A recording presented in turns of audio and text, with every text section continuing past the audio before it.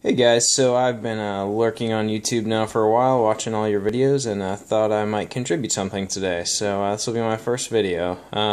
So I thought I'd start out with something a little bit technology related to the aquarium hobby, and so after seeing a bunch of people with horror stories about their heater failing and getting stuck on, and then basically frying their fish tanks, I started looking into some solutions about how to prevent that from happening. And I know Planet Aquarium MN bought something off the shelf, and that seems to be working well for him. But kind of like to play around with things, and so I came up with this little DIY project.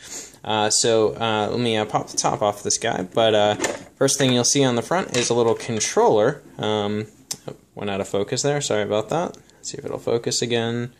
There we go. Well, in and out.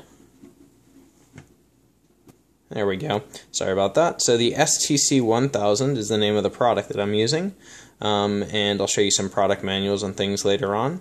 But it's a little microcomputer that can control both heating and cooling, but for my aquarium, it's tropical fish, we're only going to be looking at the heating side. I don't have an aquarium cooler or anything like that, so I don't really need that part of it. But so it's in a little project box. I just popped the top off, and I haven't got it all wired up, so I won't be able to show you how I did it, but I can walk you through it. And it's still a mess because I haven't secured all the wires down, which I'll do later. So first thing that you'll see is this is the back of the STC-1000. It's got little wire terminals, just like your thermostat to your house would, so works the same way. The back of my box, I wired in an outlet, which you can sort of see it's black, but you can kind of make out that's just a duplex outlet. I used a Decora style, so it was easier to cut the hole. And then this is where power comes in. It's just an extension cord, 14 gauge, 3-wire conductor. But that's where that'll plug into the my surge protector, and then the I didn't say that, but the heater will actually plug into this outlet here. So let's walk you through this real quick, but I'll also post a link to the wiring diagram that I found online, which was very helpful. But first thing you'll see is this is the end of the extension cord. I know it's a little bit dark in this box, but I'll post, like I said, the link to the wiring diagram. But here's the power coming in, the hot, the neutral, and the ground. So hot's black, neutral's white, and ground is green, just in case. And what I've done is, for the hot coming in, I've hooked it into a little fuse here. This is just a fuse holder. You can get these at auto shops or off eBay or Amazon. And I'm going to pop it out for you just so you can see what I mean. Now the STC-1000 itself is capable of 10 amps, but I'm just using, because I don't need that much for one little heater, see, it's just a little standard car fuse. Sorry, camera's having a difficult time focusing, but I think you can see that well enough. It's just a little 5-amp fuse that you'd pop into your car. So put that back into the fuse holder here. Just snaps right back in. Pop the top back on. There we go. So power line comes in, gets hooked in to this fuse here. There's a little wire nut, and then goes through the fuse. And then I have it into this wire nut right here. So the red line is from the fuse holder, and then there are 2 hot lines coming out. So one hot line goes to terminal 1, which is the power supply in, and it's all labeled, you can see up here. Power supply, the sensor, which I'll explain in a second. Sorry, it does that when I stick my finger in there, so I'm going to stop pointing, but you see what I mean. Power supply, sensor, heating, and cooling are the 4 sets of terminals. It really doesn't like when I stick my hand in the picture, so there goes the top of the project box, so I'll try not to stick my hand in there so much because it keeps going out of focus. So I'm going to have to show you something. So then the other power line goes to terminal 5, which is part of the heating circuit, and then those just get screwed down. From the power line in again, there is this neutral line, and it goes directly to the outlet that I've got wired into the back here. And sorry again, you can't really see that, but you just screw it down to one of the silver screws, not the gold. The gold are for hot, just in case anybody out there isn't sure how to wire an outlet. But you should watch a YouTube video on that then before you attempt this.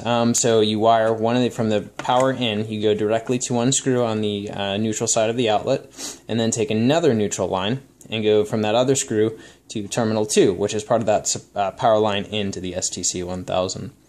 The next two terminals here are just for this sensor, and this will just go right into the fish tank. It's still all coiled up. Haven't done anything with it yet, but that'll go into the fish tank to monitor the temperature. Then, let's see where we are. Okay, so that was neutral, that was the sensor. Now with the ground is very easy. It just goes right from the power line in. There, see, there's that extension cord, and it goes right to the ground screw on the outlet. Just gets screwed down. Simple as that.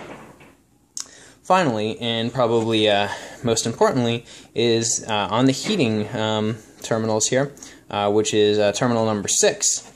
I wish I had a red cord here, but I only had black and white and green to work with. There's this one power line that comes out. It goes directly from number 6 terminal to the hot of the outlet.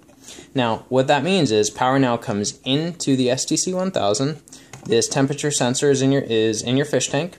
It tells this microcomputer how hot or cold your fish tank is, and based on your settings, it will tell your fish tank to. It will tell the microcomputer, excuse me, to turn on or off power. And that one last outlet, or that one last power line that goes from terminal 6 to the outlet, actually is the line that carries power to that outlet that will then power your heater on or off. And depending on your set temperature, it will cut power or turn power onto your heater. That way, if the thermostat of your actual heater breaks, you've got a backup. So, that's this little project. Last couple things that I'll show you, and I'll get all these lines cleaned up before I actually put that box together. But let me show you a couple last packaging materials in case you're interested.